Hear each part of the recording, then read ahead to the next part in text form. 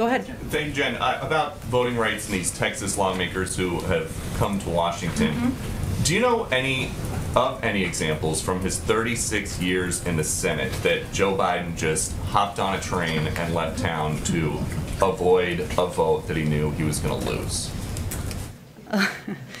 Welcome back. Look, I think that the president's view is that these Texas legislators were making a statement through action in opposition to efforts in their state to oppose restrictions on people's fundamental rights and their rights to vote in their state.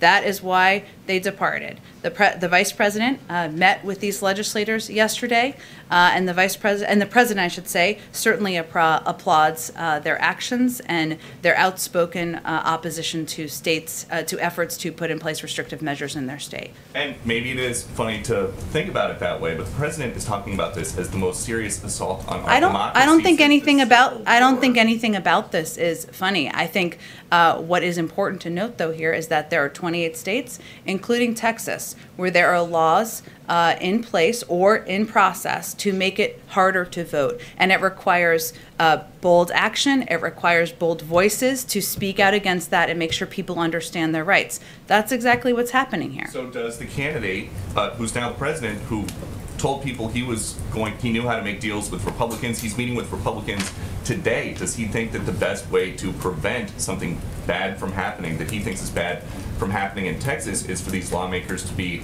hiding out in a different state, or for them to go back and sit down at the table? The president fundamentally believes you should work together in areas where you can find agreement, as he is on the bipartisan infrastructure framework that is going to help rebuild roads and rails and bridges around our country. And also that you should be outspoken where you have concerns about affronts to democracy. That's what he did yesterday, and that's what these legislators are doing now. And then just quickly on Cuba, the DHS Secretary Mayorkas is warning people there, if you take to the sea, you will not come to the United States. Why is that? Well, first, I think it's important to understand the context of what the Secretary was conveying yesterday, which is just that it is still the case that it is not the way to come to the United States is not through processes of trying to come to the border without going through an asylum process, or coming by sea without going through an asylum application process. There are certainly programs through which that some of them have not been reinstated, I should say, that were put in place by the Trump administration, that are being reviewed, as he said yesterday, that would apply to the individuals and people of Haiti and the people of Cuba as well. Those have not been reinstated. They're being reviewed. That's what the Secretary said yesterday. What he was reiterating is that this is not the time to travel irregularly. It's dangerous. People can lose their lives as they have in the past. And as the administration tries to figure out the root causes of migration to the country, don't we know that the reason people want to leave Cuba is because they don't like communism? And so as you're trying to figure out what the processes are for these people who want to leave Cuba. Well, I'm not sure what your question is. You guys have Why are people leaving Cuba, or what is the process for them getting here? I can explain either of them, but you tell me. Sure, yeah. Do you think that people are leaving Cuba because they don't like communism?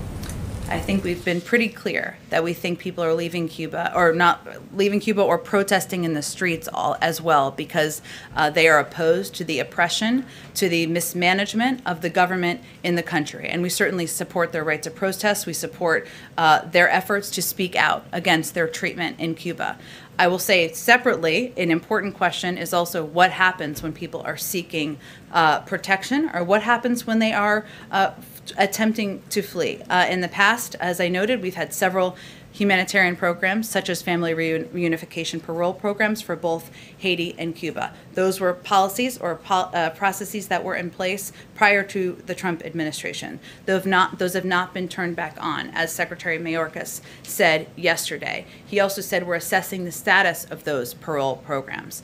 Haitian and Cuban nationals in the United States with a fear of return to their home countries may be eligible for protection, such as asylum under U.S. law. Haitian nationals already in the United States may be eligible for temporary protected status. But migrants interdicted in the Caribbean who manifest a fear are referred to USCIS for a protection screening. That's what happens. Those who do not manifest a fear or who are not found to have a credible fear following the screening are repatriated to their country of origin. Those found to have a well-founded fear of persecution or torture are not brought to the United States. They are referred to a third country for resettlement. I'm sharing all of that with you so people understand what the process is when they're trying to make what a treacherous journey is and a challenging journey where people can lose their lives. But certainly, we have said many times, and I will reiterate here, that we support not just the role of protest and peaceful protest. We stand with the Cuban people in their call for freedom from both the pandemic and from decades of repression